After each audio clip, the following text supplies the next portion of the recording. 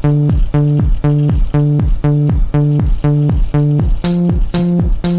we go. One step at a time, don't be living on the line. In this lesson, I'm going to provide one way that we can visualize something known as the tragedy of the commons. In a previous lesson, you learned about what the tragedy of the commons is. This is a market failure that arises from the over-exploitation of common access resources. Common access resources, as you learned in a previous lesson, are those over which no individual or country has ownership, but anyone can use. Some examples of common access resources discussed in the previous lesson were fisheries, forests, the atmosphere. Some other examples could include fertile soil, minerals trapped in the ground, fossil fuels, and so on. Many of these resources are not owned by any individual. They're not even clearly owned by a particular country, since they lie in international waters, or they are a global resource that it is simply impossible to assign ownership over. So in a previous lesson, I showed how the use of these resources creates negative externalities of production or consumption, resulting in a loss of total welfare in society as a whole, since the resources are used in an unsustainable manner. In this lesson, I want to provide one other way to visualize the market failure of the tragedy of the commons. We're going to do that using a supply and demand diagram. So for the sake of this lesson, I want to look at the market for fish, specifically open ocean fish, such as tuna, for example. Any other species of open ocean fish could be used to show the same situation, or even resources such as virgin forest in the Amazon, or farmland in a less developed country where the population is growing and the use of land is expanding in order to meet the needs of the growing population. Let's assume that decades ago, the supply of tuna in the open ocean was very high. And it was also perfectly inelastic. This means that there was only a certain number of fish in the ocean at any given time, and the quantity supplied of fish did not respond to a change in the price of fish. This is a natural resource. It's not something that is produced in a factory by firms. Whereas the supply of a particular manufactured good might be upward sloping, showing that firms are willing and able to produce a greater quantity of that good at higher prices, Mother Nature does not respond to the price signal. So there's no upward sloping supply curve of fish in the open ocean. It is perfectly inelastic, and we're assuming that S1 in this case is at a much higher level than the total supply needed to meet the entire demand of the world. So I'm going to show a demand curve, which is downward sloping, and this represents, of course, the marginal benefits of the consumers of tuna. The lower the price of tuna, the greater the quantity of tuna that would be demanded by people in society. And we're going to assume that due to the abundance of tuna in our original scenario here, they can be acquired at a very, very low marginal private cost. And in fact, the cost of an additional tuna at any given time is actually zero. So we know that the price in a world of abundance is practically zero. Tuna can be gotten very cheaply from the ocean at zero marginal cost. So what we see is that at a price of zero, the quantity of tuna demanded, we'll call it QD, which is where the demand curve crosses the quantity axis, is much less than the quantity supplied by nature. So we can say that the difference between the quantity supplied and the quantity demanded in this case is, in a way, surplus tuna, representing an abundance of this natural resource. Society is not yet facing scarcity in its consumption of tuna. But what happens as populations grow?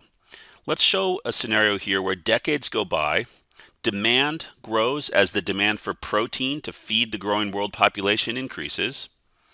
So we will see the demand for tuna eventually shift outwards.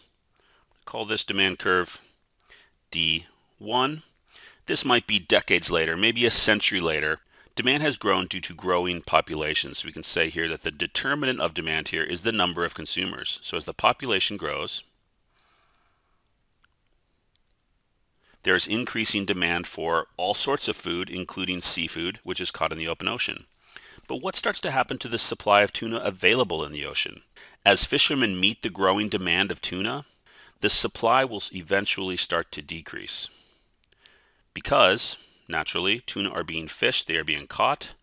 So I can call this new supply, S2, and let's look at what happens. If the price of tuna remains at zero, in other words, if people continue to treat this resource as if it is in abundance, it is not becoming scarce, then the quantity demanded at the new level of demand will be QD1, but the quantity supplied by nature will be QS1, and what we have now is not abundance. We have no more surpluses of tuna. What we end up with instead is shortages.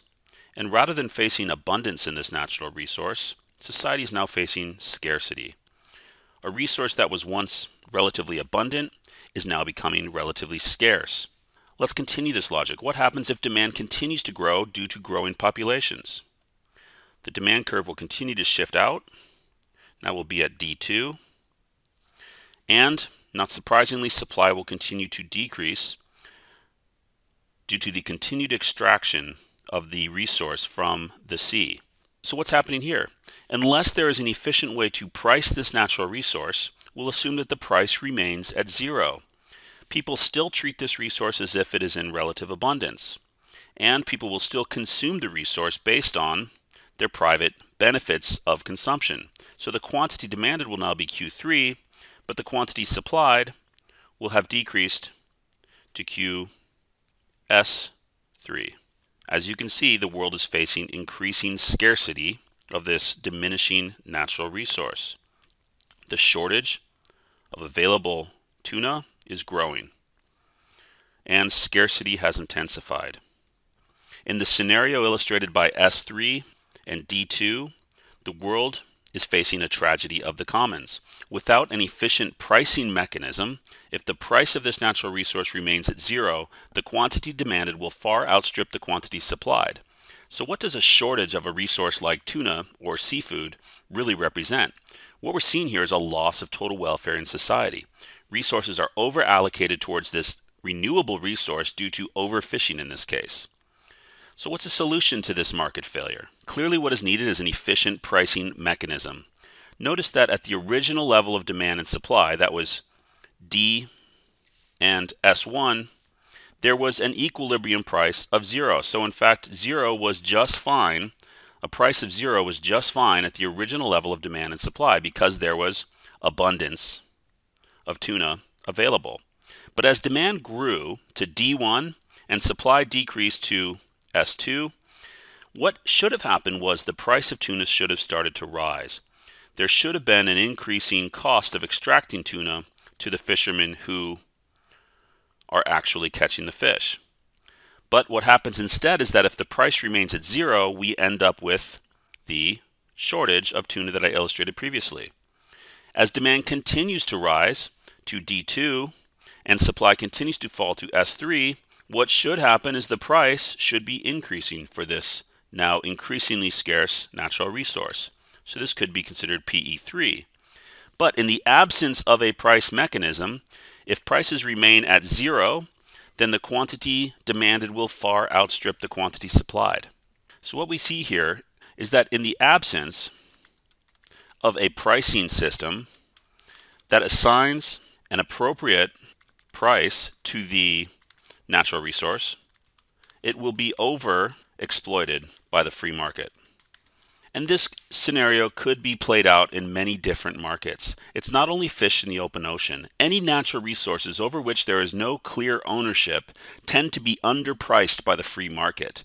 The cost of extracting these natural resources is much lower to those that actually engage in its extraction than it is to society as a whole. We end up with the market failure arising from the overproduction and overconsumption of renewable or non-renewable natural resources. What's a possible solution to this? What can be done to prevent the overconsumption and overproduction of non-renewable and renewable natural resources? Clearly, government or some international organization needs to figure out how to assign efficient prices to these resources. There needs to be some way to impose on the producers of these goods or the extractors of these goods a private cost that more accurately reflects the social costs of the goods consumption and production. Some ways that policymakers have responded to the diminishing supply of renewable and non-renewable natural resources is through things such as corrective taxes and tradable permits, or quotas on extraction, or simply limits or bans. Each of these responses has its merits, and some of them have some disadvantages as well, but each of them in some way imposes on the producers and extractors of natural resources some increased cost that more accurately internalizes the cost of the goods extraction from the environment. So even something like fish, it's not to say that fish cannot be extracted from the ocean at all if we want to have healthy fish stocks. There is some level of extraction that is socially optimal. In our graph here, QS3 and QS1 and QS all represent efficient levels of extraction of tuna from the ocean. However, the problem is that under the free market, in which there is no way to impose a price on these goods that reflects that socially optimal level, we end up with greater levels of extraction of the resource. So an efficient way to price renewable and non-renewable natural resources will result in a more socially optimal level of extraction and consumption.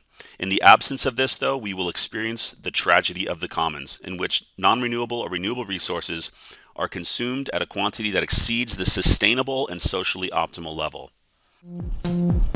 Here we go.